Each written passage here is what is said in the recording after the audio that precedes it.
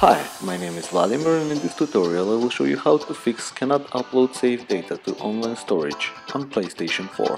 The end result is fixing those notifications that says that save game data cannot be uploaded to cloud storage.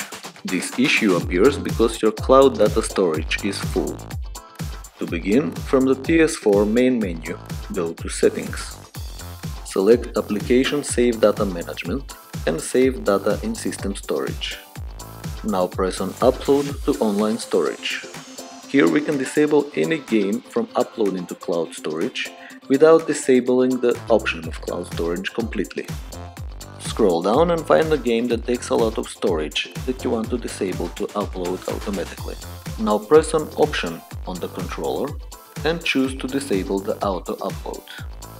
Do this with all the games that take a lot of storage. This procedure will not delete your local save games. After you disable all the auto uploads, go back to the previous menu and now choose Save Data in Online Storage. Choose Delete and here select all the games that you would like to delete from the online storage. You can select individual save games to delete. This will only delete them from the online storage and not from your PlayStation 4. That's it!